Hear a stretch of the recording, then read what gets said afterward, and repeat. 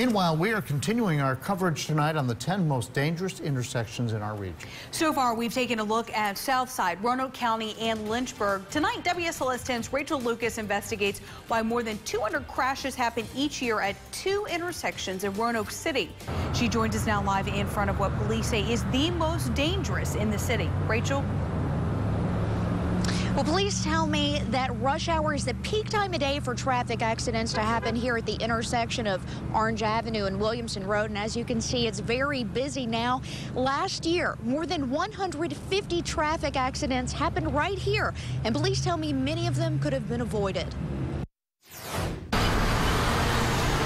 If you live or work in Roanoke, it's almost a guarantee you drive through this intersection every day.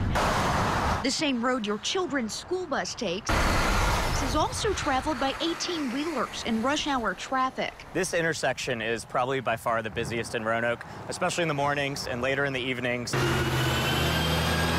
Topping the list in Roanoke, more than 150 traffic accidents happened here just last year. Tons of accidents, tons of accidents. President of Magic City Ford, Cameron Johnson, sees the traffic chaos out his front window every day. At the heart of the city, it's nearly impossible to get through or around Roanoke without traveling this intersection. It's an artery. It's a main road to get to anywhere in the city. Traffic safety officer Fatima Foster says the majority of accidents are only property damage.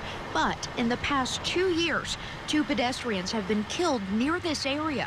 The number of pedestrians who are at this crosswalk, especially those who don't obey traffic sign, is another contributing factor to making this the most dangerous intersection in Roanoke City.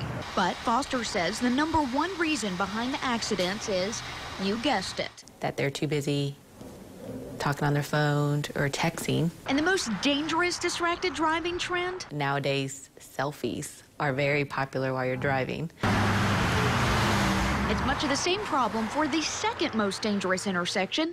David Moore, who works with a bird's eye view of Melrose and Peters Creek, says there's a slight crown in the middle of this intersection. If you've got too much speed coming across through here trying to beat a red light, I've watched cars go out of control. We've seen at least one flip, several accidents that almost happened.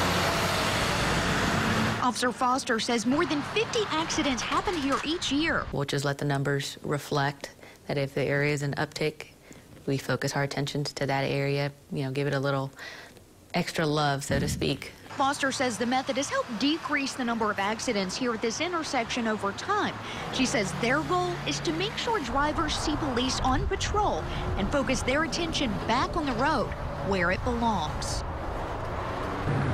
So while these intersections may be unavoidable, using your cell phone when you drive through them is. So putting down your cell phone while you drive is certainly going to make your commute a lot safer for everyone.